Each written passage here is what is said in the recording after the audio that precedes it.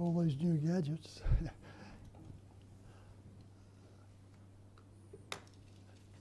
Revelation chapter 1. Many people are afraid to read the book of Revelation. They seem to think that it's too complicated, and some people think it's too scary. And I suppose if you don't know the Lord as your Saviour, it is. Amen. Because it warns us about some very terrible things that are going to happen in the last days. And I find as I read the Word of God, as a believer in the Lord Jesus, it's a great blessing. In fact, the book of Revelation promises a blessing to all those who read and understand it. And I think it would be good for us this morning just to take a look at the book and take an overview. There's 22 chapters. We're going to do 22 chapters this morning, so you better get ready. But you'll still be home for lunch. We'll read from verse 1 of chapter 1. We'll read the whole chapter. It's a lovely chapter.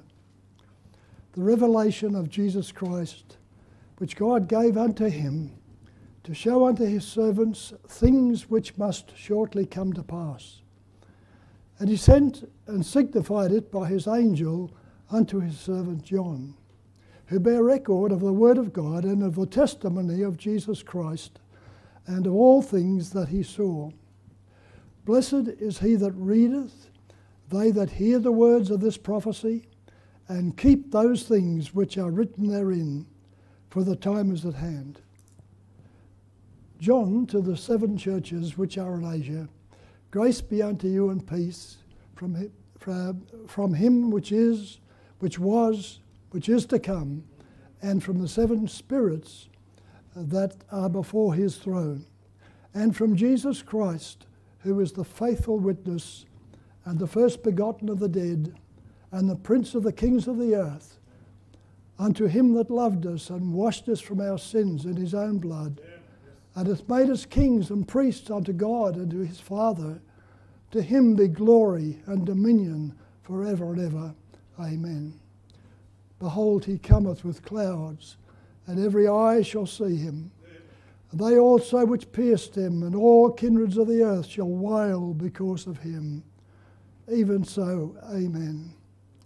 I am Alpha and Omega, the beginning and the ending, saith the Lord, which is, which was, and which is to come, the Almighty. Amen. I, John, who also am your brother and companion in tribulation, and in the kingdom and patience of Jesus Christ, was in the isle that is called Patmos for the word of God and for the testimony of Jesus Christ. I was in the Spirit on the Lord's day, and heard behind me a great voice, as of a trumpet, saying, I am Alpha and Omega, the first and the last. And what thou seest, write in a book, and send it unto the 7 churches which are in Asia, unto Ephesus, and unto Smyrna, unto Pergamos, unto Thyatira, unto Sardis, unto Philadelphia, and unto Laodicea. And I turned to see the voice that spake with me. And being turned, I saw 7 golden candlesticks. And in the midst of the 7 candlesticks, one like unto the Son of Man, clothed with a garment down to the foot, and girt about the paps with a golden girdle. His head and his hairs were white like wool, as white as snow. And his eyes were as the flame of fire, and his feet like unto fine brass, as if they burned in a furnace, and the voice as the sound of many waters. And he had in his right hand 7 stars, and out of his mouth went a sharp 2-edged sword. And his countenance was as the sun shineth in his strength. And when I saw him, I fell at his feet as dead. And he laid his right hand upon me, saying unto me, Fear not, I am the first and the last. I am he that liveth and was dead. And behold, I am alive forevermore. Amen. And have the keys of hell and of death. write the things which thou hast seen, the things which are, and the things which shall be hereafter. The mystery of the 7 stars which thou sawest in my right hand, and the 7 golden candlesticks, the 7 stars of the angels of the 7 churches, and the 7 candlesticks which thou sawest are the 7 churches. Heavenly Father, just bless us as we meditate in your word this morning. Give us a clear understanding of what you would have us know today. Lord, we're living in the last days. We realize the time is short. Help us to be watching, help us to be waiting, help us to be working. And Lord, we just ask that you will give us that understanding heart today. In Jesus' name, amen. The book of the Revelation is a wonderful book. How do I get this on, brother? And the Bible tells us the key. Here we have the key in chapter 1, verse 19. We've just read it. Verse 19, it says, write the things which thou hast seen, and the things which are, and the things which shall be hereafter. 3 things that John was told to write.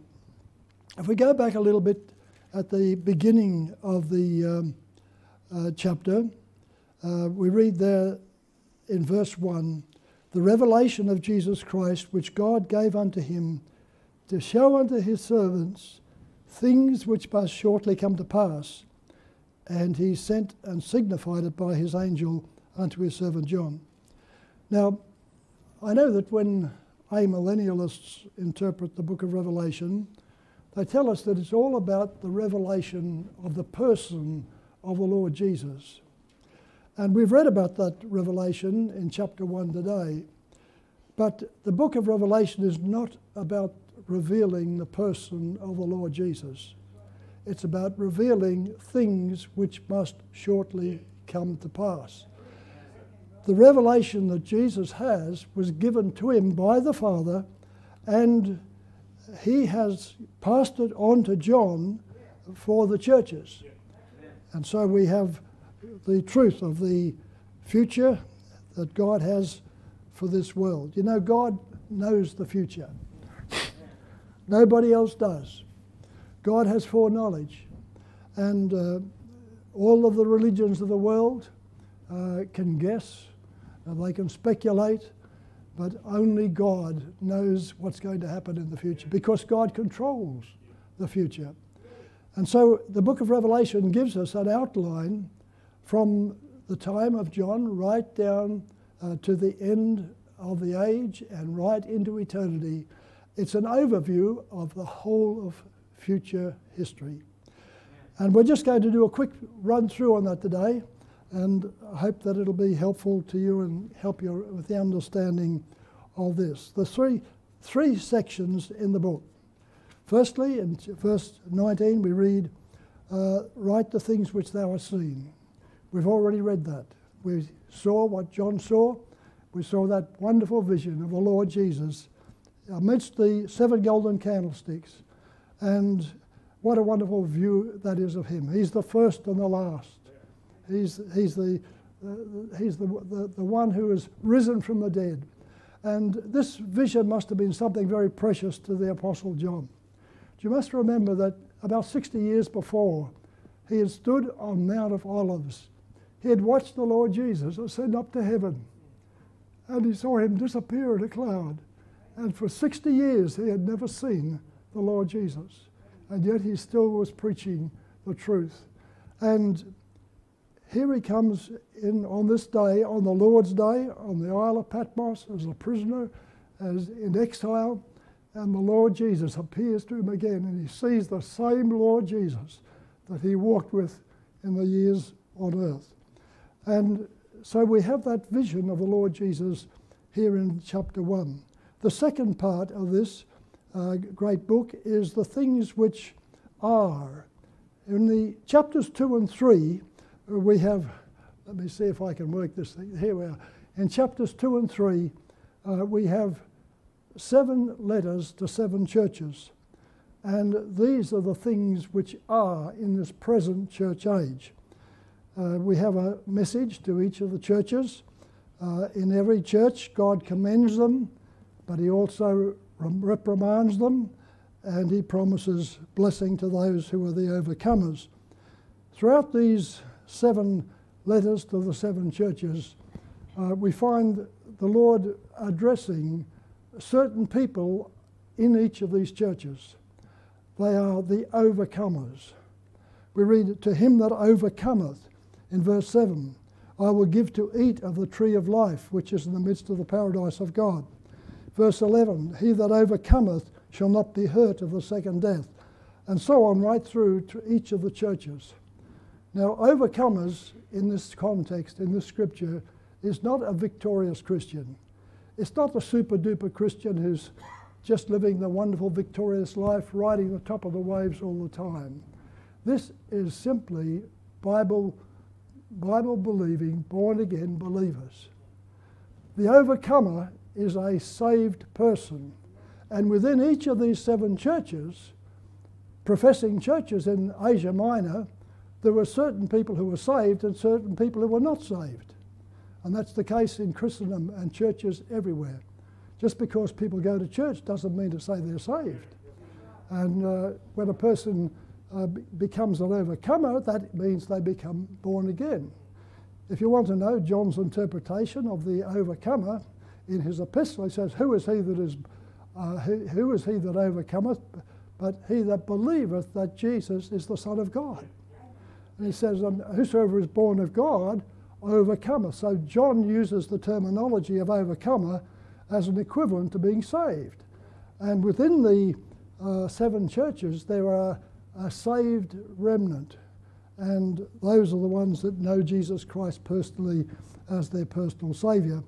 And so the 7 letters are referring to 7 churches that existed in Asia Minor in John's day, but they also are prophetic.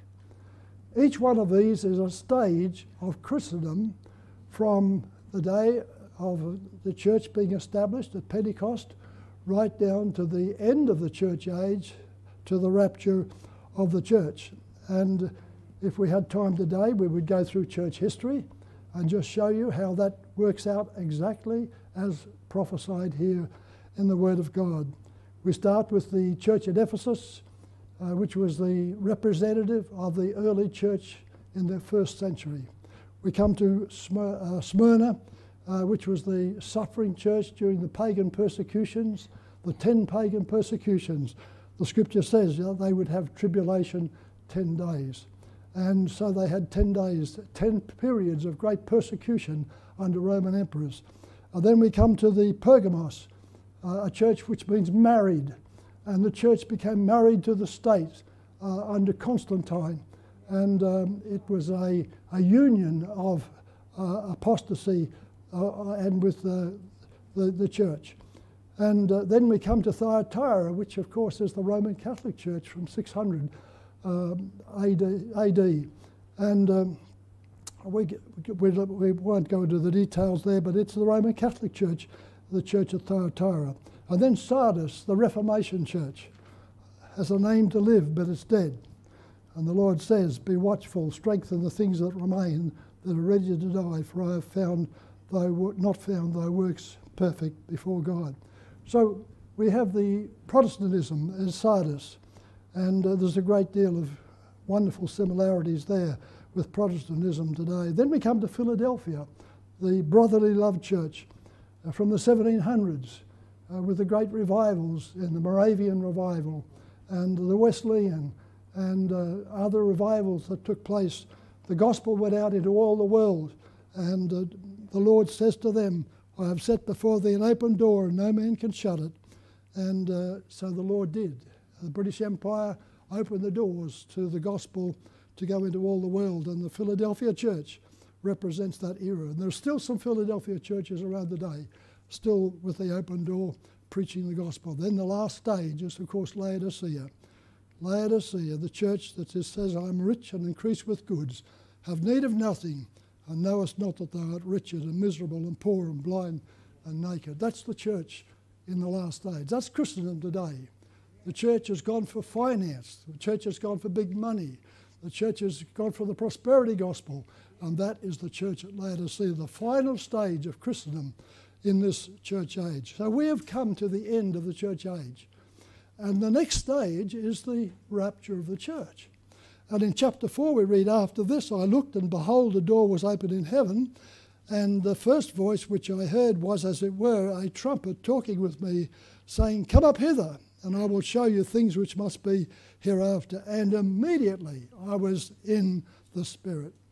John sees a door open in heaven, and he hears this voice. It's a command. Come up hither.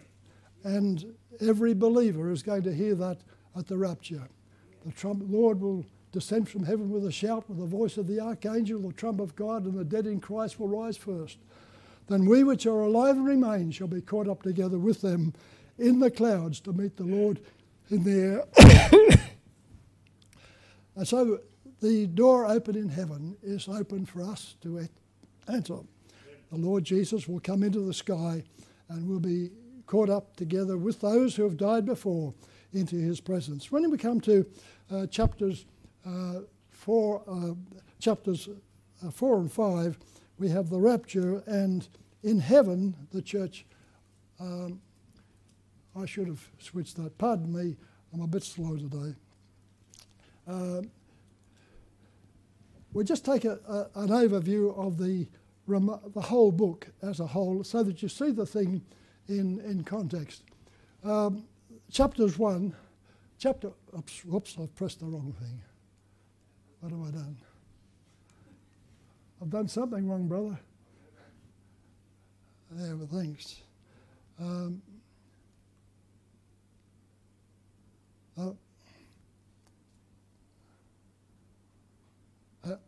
That's it.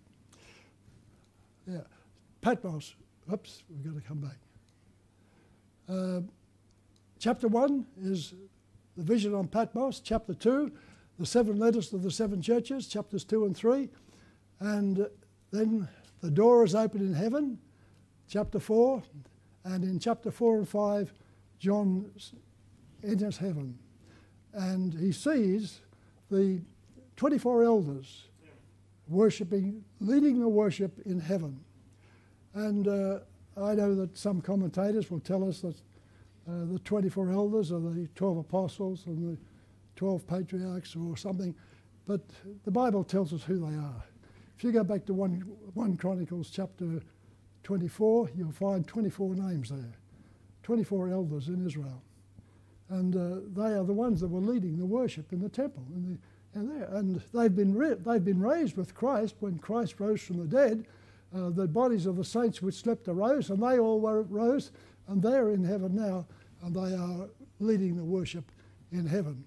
And so in heaven, when John gets there, he sees a roll of a book. And the roll has 7 seals, and the roll is closed up. And he weeps because there's nobody worthy to open the book.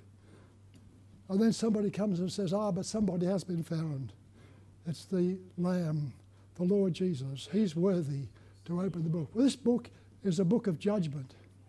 And these seals, each one of them releases judgments upon the earth. And these are going to be released after the rapture upon the earth in a period of 7 years.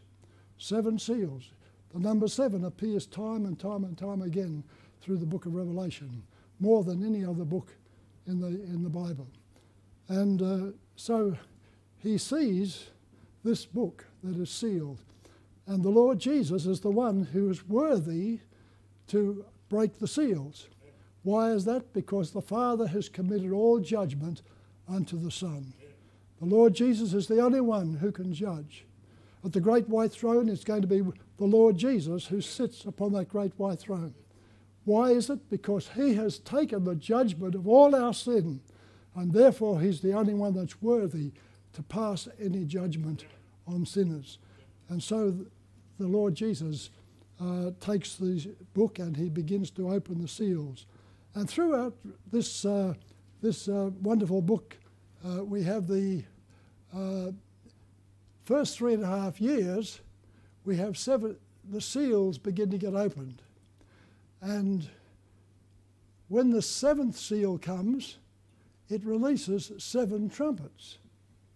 So in the first half of the 7 years of Great Tribulation, Daniel chapter 9, verse 24 to 27 tells us that it's 7 years. And so the period is 7 years. And Revelation indicates that this is 3.5 years.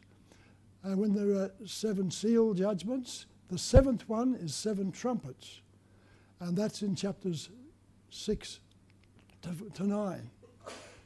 Then we have from chapter 10 to 14, which deals with all the events that take place at the midpoint of the 7 years. And then chapters 15 to 18, we have events taking place in the second half of the tribulation. So it's all very chronological. The 7th seal is the 7 trumpets. The 7th trumpet is the 7 vials. So therefore it's chronological. Some people have thought that these were parallel visions, but they're not. They're continuous. They are sequential.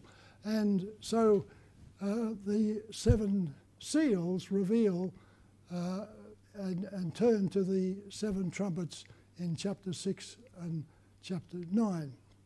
Now, what are these seals?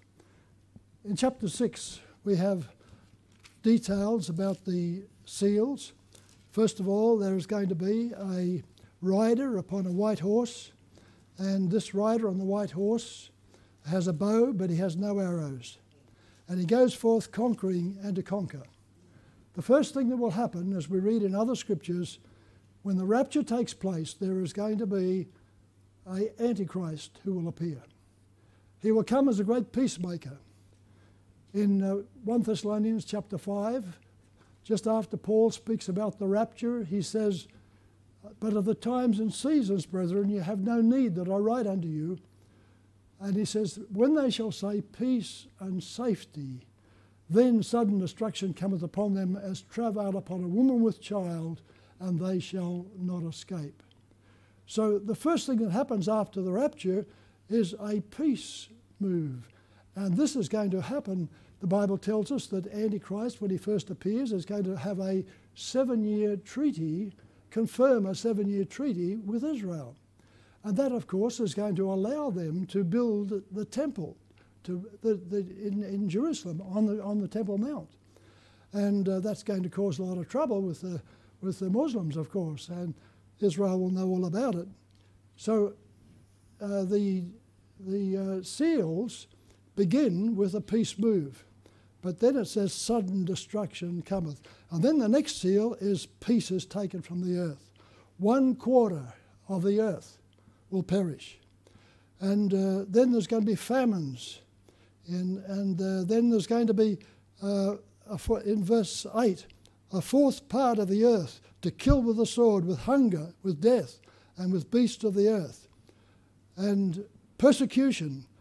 Verse 9, "I saw under the altar the souls of them that were slain for the word of God and for the testimony which they held. And they cry out for vengeance before God." And then the 6th seal is a great earthquake.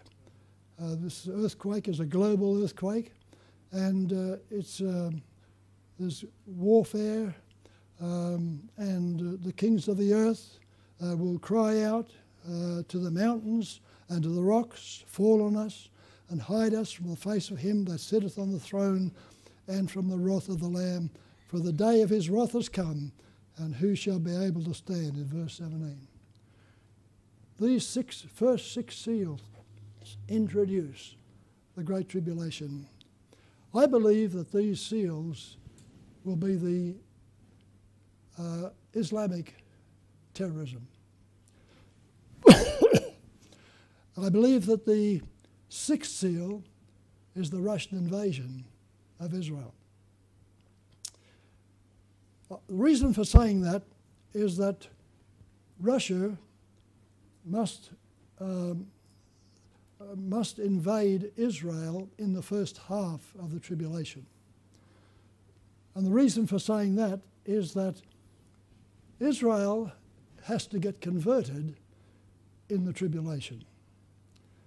And they have to be converted by the midpoint of the tribulation.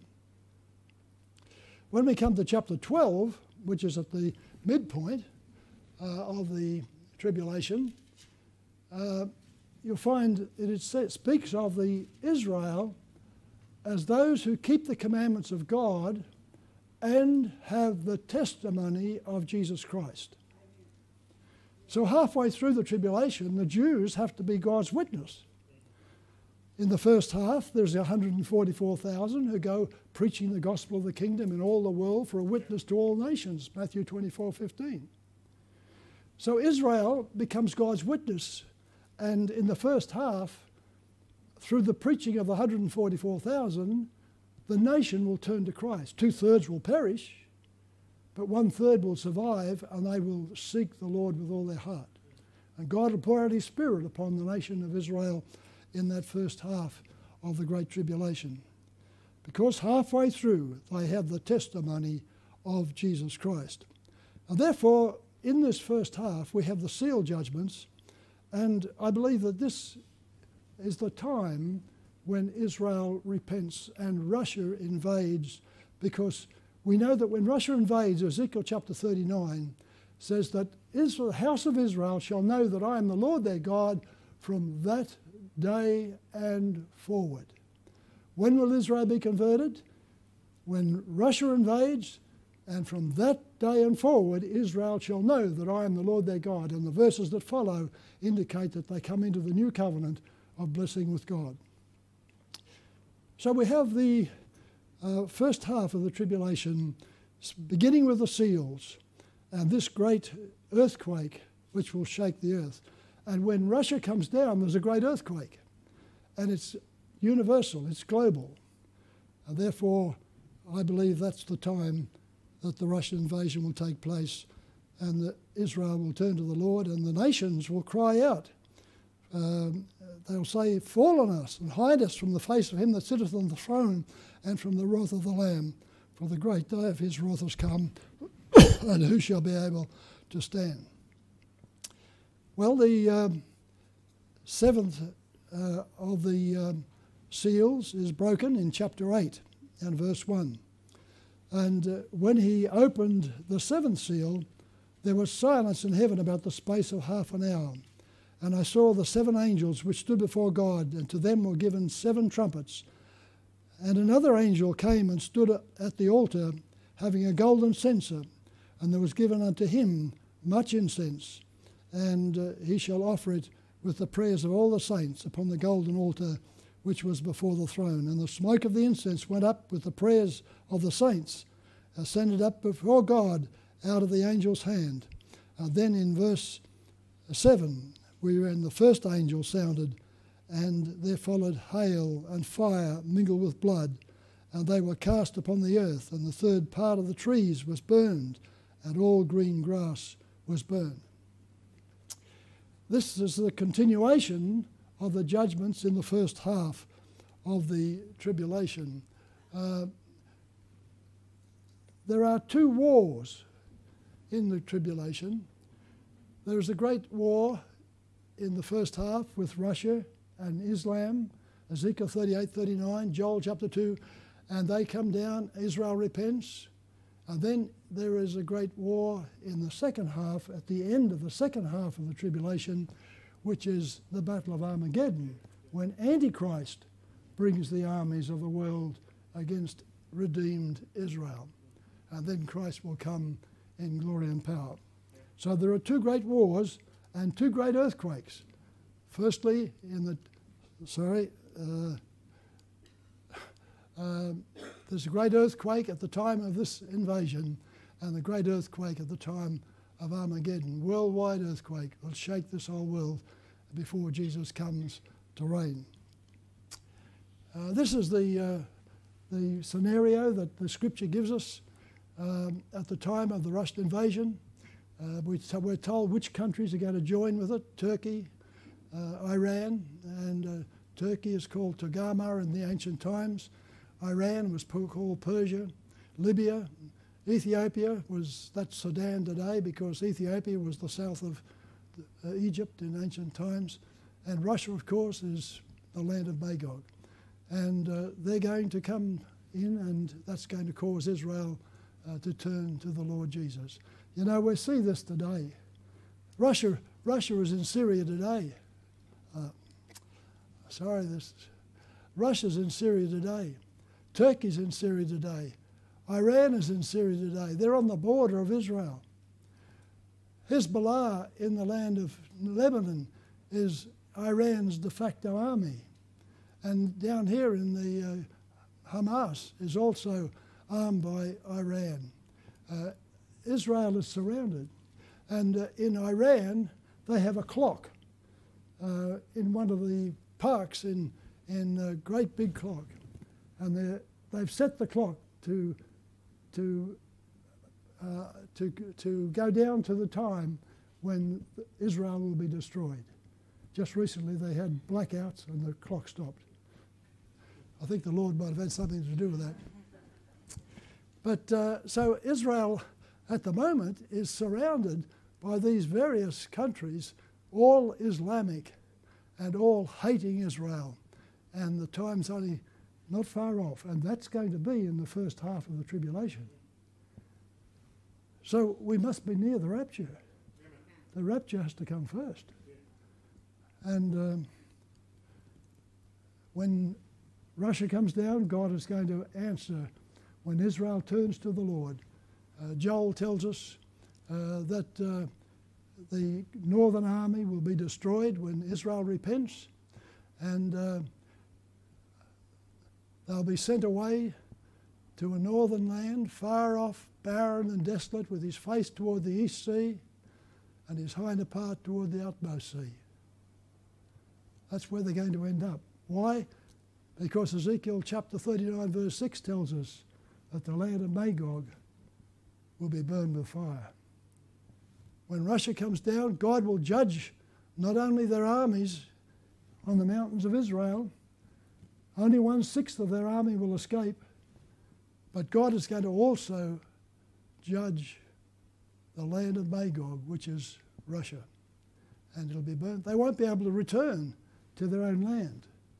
They'll have to go into Siberia, where they've been sending their prisoners for decades. And that, of course, is going to bring a great repentance on the part of the Muslim people.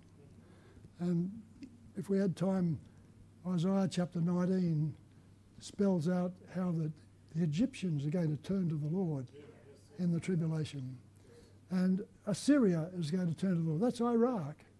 They're going to turn. There's going to be a highway from Assyria down to Egypt through Jerusalem, so they can come and worship the Lord in Jerusalem. There'll be an altar unto the Lord in the land of Egypt. And the Lord will say, "Blessed be Egypt, my people, and Assyria, my servants." So there's going to be blessing come out of that in the Muslim nations. Islam will be smashed, and so will communism in Russia be smashed in that first half of the tribulation, when the armies come down into Israel. When we come to the chapter 8, the trumpet judgments, I think this is God's justice on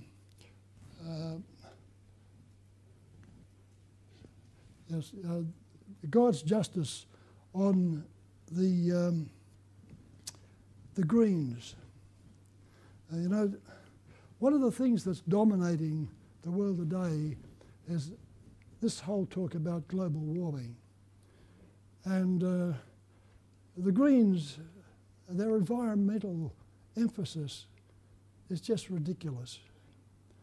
And everything is seen and through the eyes of the environment. You can't talk about anything, but you've got to relate it to the environment. And you know what? When the trumpet judgments come, God is going to burn 1/3 of the trees, 1/3 of the grass. There'll be 1/3 of the crops. God is going to show who's in charge of the weather. And he's going to darken the sun for 1/3 of the day. You know, they think that they can control the weather. They can't control the weather. God controls the weather. He turns the rain on and he turns the rain off. We've got rain at the moment. We had droughts just a little while back, and God sends droughts as an act of judgment upon nations when they turn away from him. And so we have the environmental judgments that God will send in the trumpet judgments. Then the fifth of these is going to be a terrible judgment. The bottomless pit is going to be opened. You know, there are demons that God has locked up in the bottomless pit, and he's going to release those for a short season during the Great Tribulation. And for 5 months they're going to have power to torment men and to bite people like some sort of like a locust or a scorpion. And men will seek death and won't be able to find it. They'll be in agony for 5 months as a result of these demons that will attack men in the Great Tribulation. And then the sixth of the trumpet judgments is going to be a great Asian war. We're told here about an army of 200 million that will cause the death of 1/3 of the world population. There's only one place in the world that you could have 1/3 of the world population wiped out, and that's in Asia. And this is the great Asian war that's going to take place. And beloved, we see that all heading up right now with China. China is threatening the world. And everybody is saying, an ex-general in the Australian Army said on the news a little while back that China will attack America within 5 years. He's a military man. He commanded our troops in Afghanistan. He knows the situation. And beloved, we see Asia in ferment. China has just sent 50,000 of its troops to the border of India. They're in conflict there. They're building airfields there. They're building bunkers for intercontinental ballistic missiles up in the Himalayas. Beloved, they're going full steam ahead for war. The Chinese today have more ships than America. And under Obama, only half of America's planes could take off on the ground because he didn't give them the spare parts. If it wasn't for Mr. Trump coming, they wouldn't have been able to fly. So America wouldn't be prepared if somebody like Obama, and now that they have Biden there, well, America's defences will decline again.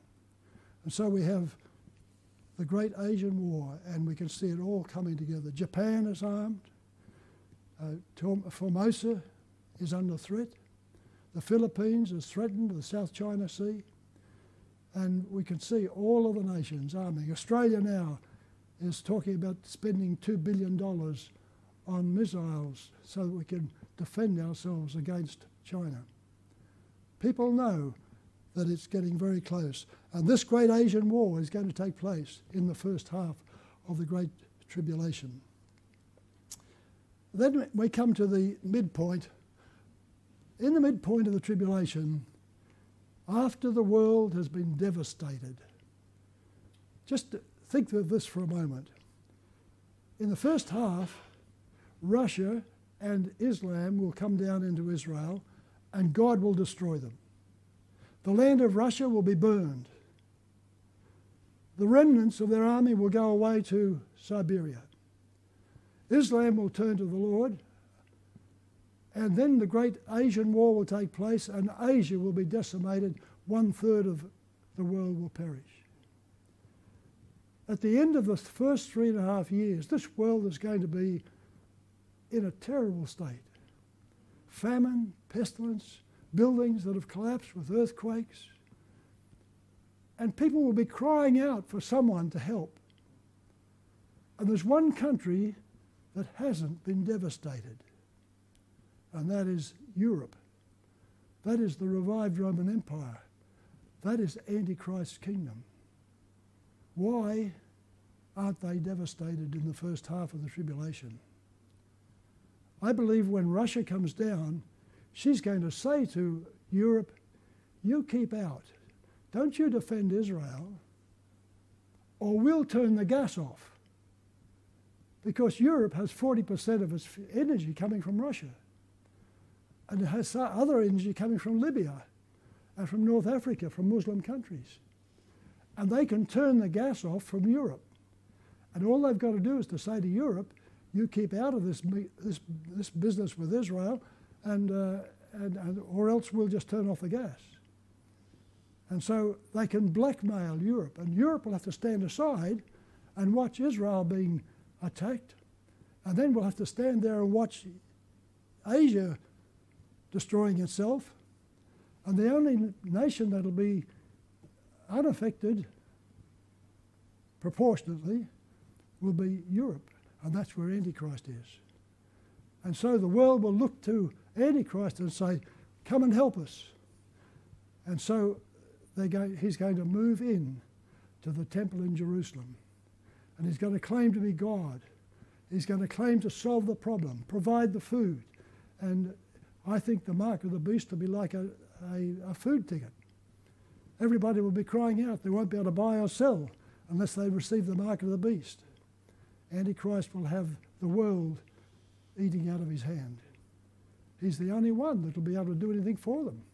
And the world will have nobody else to turn to.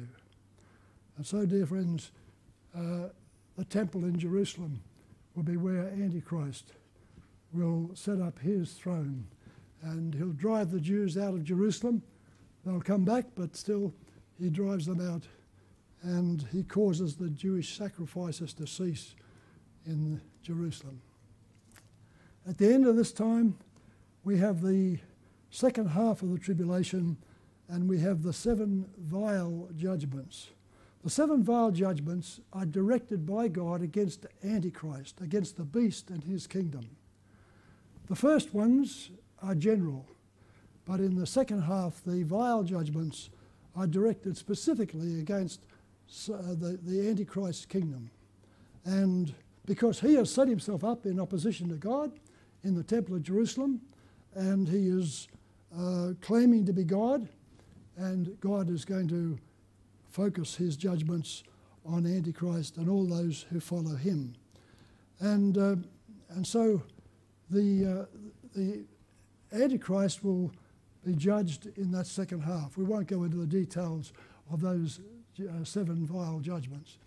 But at the end of that time, the Lord Jesus is going to come again.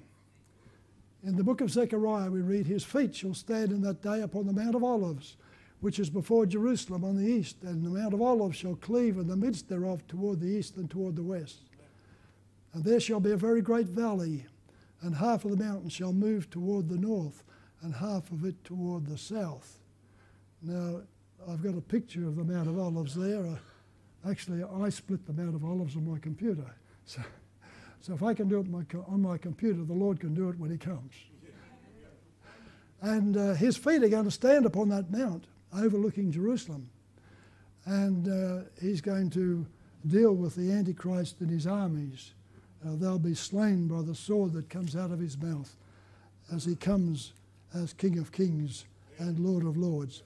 Chapter 19 tells us about this second advent. It says in verse 11, and I saw heaven open, and behold a white horse, and he that sat upon him was called Faithful and True, and in righteousness he doth judge and make war. His eyes were as a flame of fire, and on his head were many crowns, and he had a name written that no man knew but he himself. And he was clothed with a vesture dipped in blood, and his name is called the Word of God. And the armies which were in heaven followed him upon white horses, clothed in fine linen, white and clean. And out of his mouth goeth a sharp sword, that with it he should smite the nations, and he shall rule them with a rod of iron, and he treadeth the winepress of the fierceness and wrath of Almighty God. And he hath on his vesture and on his thigh a name written, King of Kings and Lord of Lords. The Lord Jesus is going to come in glory and power. You know, friends, it's wonderful to think that that day is going to be the day of his glory. We look forward to time when we shall be with him and we'll be caught up in the clouds to meet the Lord in the air. But the world is not going to see the Lord Jesus at the rapture. It's going to be over in a split second, in a moment, in the twinkling of an eye, as quick as you can blink. The rapture will be all over. The world won't see us go. It's going to be a silent, secret, very quick, instantaneous disappearance of people. One shall be taken, the other shall be left. But when he comes in glory and power, he's going to be seen in the heavens. Every eye shall see him. And if every eye sees him, I tend to feel the Lord is going to appear in the heavens for maybe a day or so. People on one side of the earth, it'll be nighttime. They're going to see him. The people on the other side of the earth, in daytime, they're going to see him. I think the Lord might circle the earth around the equator. He'll come down over Bosra to the valley of Jehoshaphat, where he'll slay the armies and the blood will run to the horses' bridles, and the Lord will go up to the Mount of Olives, and his feet shall stand there, and the Mount of Olives is going to cleave. You know, that is a wonderful thing. When the Mount of Olives cleaves, there's going to be a river that will flow out from Jerusalem. You know, it's amazing. The Bible is so wonderful. If you go to Jerusalem today, you go to Hezekiah's tunnel. You can walk through Hezekiah's tunnel and the water can surge up to your knees. It's an aquifer bubbling up out of the ground. And the Bible says that in the millennial kingdom, when the new temple is built in the reign of Christ, that there's going to be a flow of water coming up from beside the altar in the temple, and it's going to flow out through this valley down into the Dead Sea. And that Dead Sea, which is 1,200 feet below sea level, is going to have so much water come into it that it's going to be fresh water instead of salt water. And they're going to catch fish. And it says that they're going to catch them all the way up to Englaim. Englaim, I was wondering, where's Englaim? Well, Englaim, the word means fountain of two calves. Do you remember how that Jeroboam had two calves? He had one in Dan, and he had one down here at Bethel, one at either end of his kingdom. Well, the water's going to rise all the way up there to Englaim. There's going to be a big inland lake, and they're going to catch fish in that wonderful lake. So that's going to be one of the things that will happen after the Lord returns. And then the Jews are going to come back to the land. You know, we read in Ezekiel chapter 39, this wonderful verse. Then shall they know that I am the Lord their God, which caused them to be led into captivity among the heathen, but I have gathered them unto their own land, and have left none of them any more there.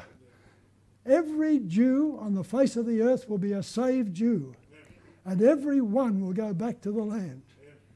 That's where God intended that they should be, back in the land, and God is going to divide the land to the tribes, just as he is described in Ezekiel chapter 48.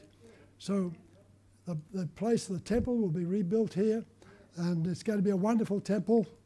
The description, the specification is given in Ezekiel chapter 40 to 42, and you can read that there. It's all there in detail. The people will come in through one gate and go out the other gate, or they'll come in one gate here and they'll go out the other gate there, and the priests will serve in the inner court, and the prince will enter through this gate, and the Lord Jesus is going to be here and present in his temple. Wonderful day in that millennial kingdom. For 1,000 years, we read in Revelation chapter 20 that 6 times it says 1,000 years. You know, the amillennials say, oh, it's symbolic, 1,000 years is symbolic. I say, what's it symbolic of? Oh, well, it's symbolic of a long period of time. Yes, but what sort of a long period of time? Well, why isn't it 1,000 years? Of course it's 1,000 years. Just believe the Bible, that's all. And then at the end of the 1,000 years, there's going to be a great white throne judgment. There's going to be a rebellion against God's people, Satan is going to be loosed out of his prison for a season. He's going to raise an army from Magog again, and they're going to come up and encompass the camp of the saints at Jerusalem. And but then there's going to be the earth burned with fire, and there'll be no more sea. It'll be a new world entirely, a new atmosphere, a new earth. And John sees the bride, the New Jerusalem, coming down from God out of heaven. If you look at those dimensions, they're pretty big. It's a big place.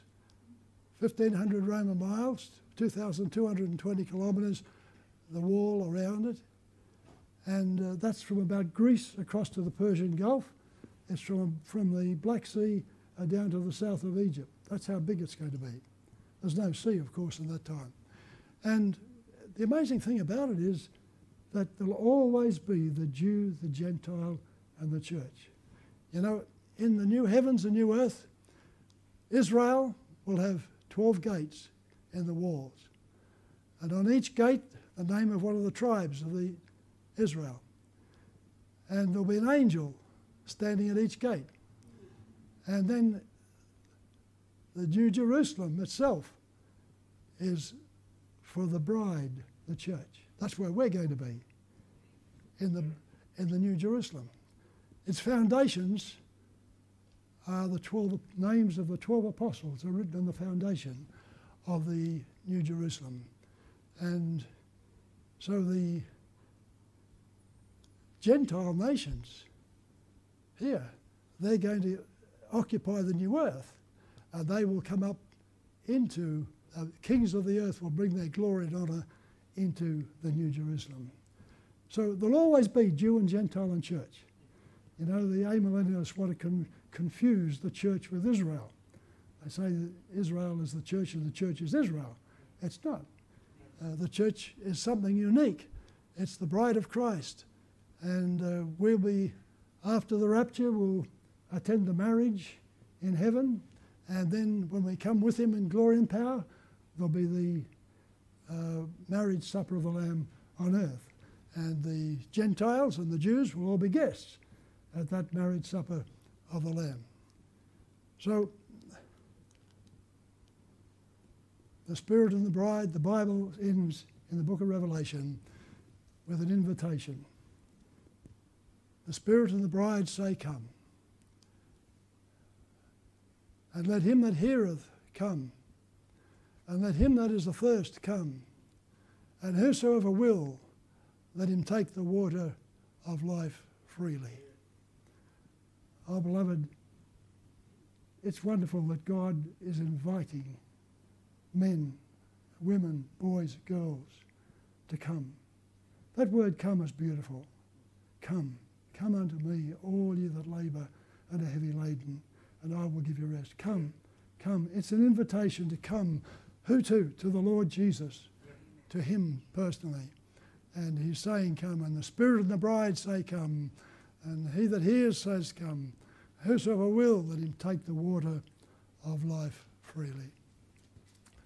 You know, life at best is very brief, like the falling of a leaf, like the binding of a sheaf, be in time. Fleeting days are telling fast that the die will soon be cast, and the fatal line be passed, be in time.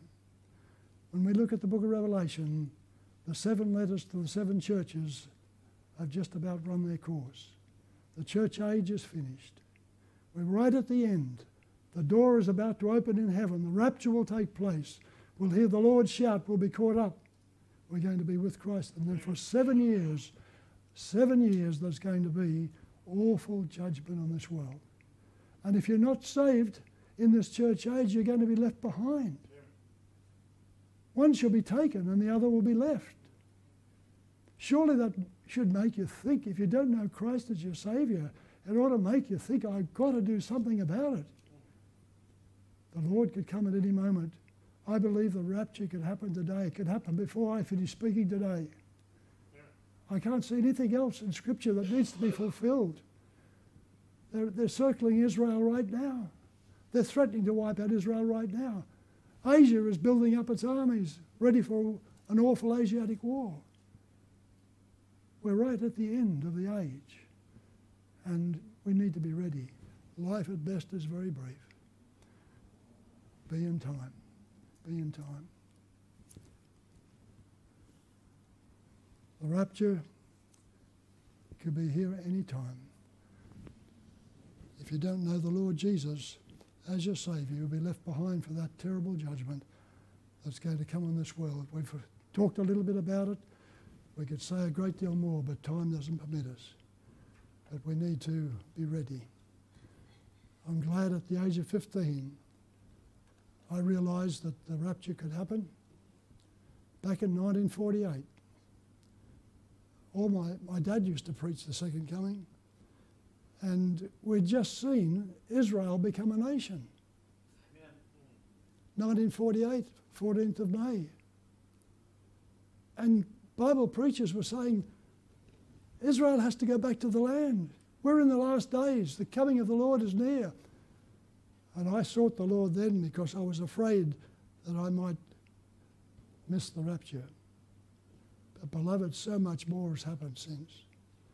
There's been Israeli-Arab wars, and we've got the world in turmoil. We've got nuclear threats. We've got pestilence. Everything that Jesus said would happen is about all being prepared right now. This so-called pandemic is just a little warning from God of what's going to be like in the Great Tribulation. We need to be ready. Let us pray. Father, we thank you for the warnings of your word. Thank you that you have revealed to us what lies ahead. And we thank you that we can be ready and know the peace of God that passes all understanding in a time when the world is in turmoil. Father, we pray that if there's one here this morning that is not ready for the rapture, that they will seek you while there is time. Father, we pray for each believer. Help us to be faithful. Help us to be watching. Help us to be waiting. Help us to be working. We ask it in Jesus' name. Amen. Amen.